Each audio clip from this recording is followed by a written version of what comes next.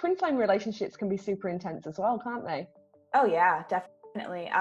It's intense because you see a different version of yourself. You see the opposite side of yourself.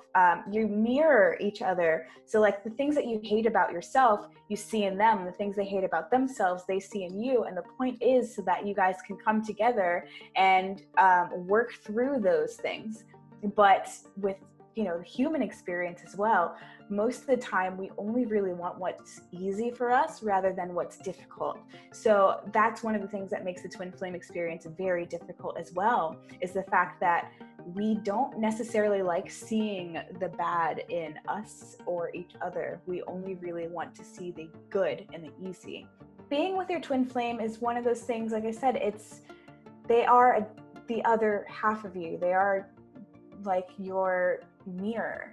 So if you don't love yourself, then they feel that and they express that to you in the opposite way. It's a very difficult process, especially in the very beginning. You're going to feel really great and everything's going to be great in the very beginning, but then the separation happens. You feel lost and lonely and like nothing can ever work out.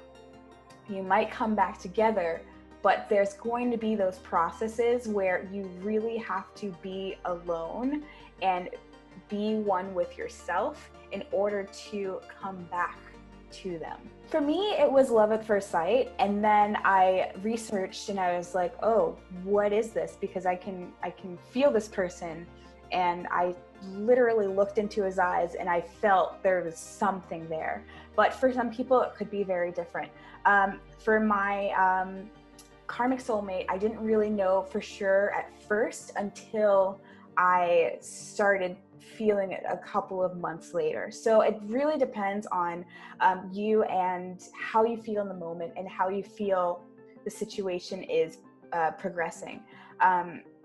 You can definitely most likely feel them from afar, feel them when they're near you.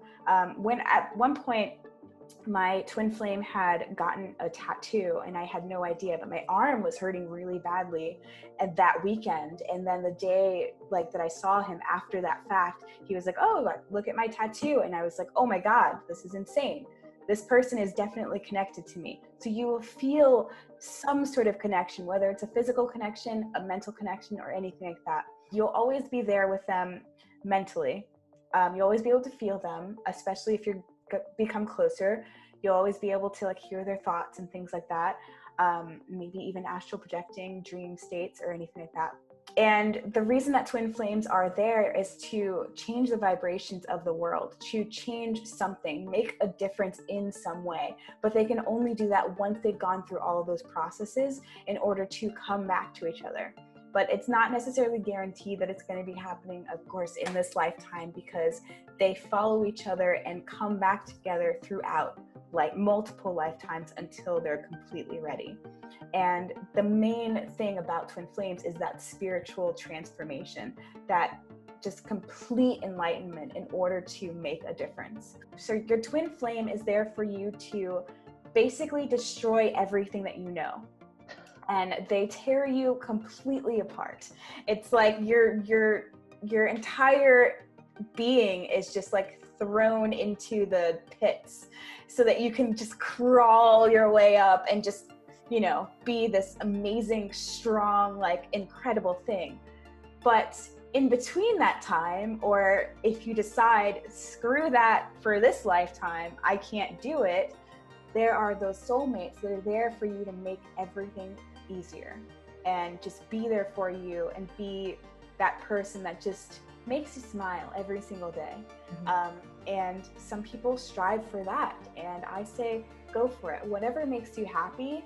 If you're not ready for the twin flame experience, if you're not ready for that, intense, scary, profound, just moment, that's okay. Because I understand. And man, I don't wish this craziness on anyone if they're not ready for it. Mm-hmm. So yeah, there's a lot that goes into the soul connections, and yeah, if you're ready for it, go for it. And what's funny about what you just said about that, that twin flame relationship, it actually, if you were describing this to just any random person on the street, it would sound like a toxic relationship. It does. So are twin flame relationships inherently toxic? I would say they're inherently toxic, but it's because of your internal struggles already. They mirror what you're feeling on the inside, and they are hard lessons. Toxic, yes, but lessons nonetheless.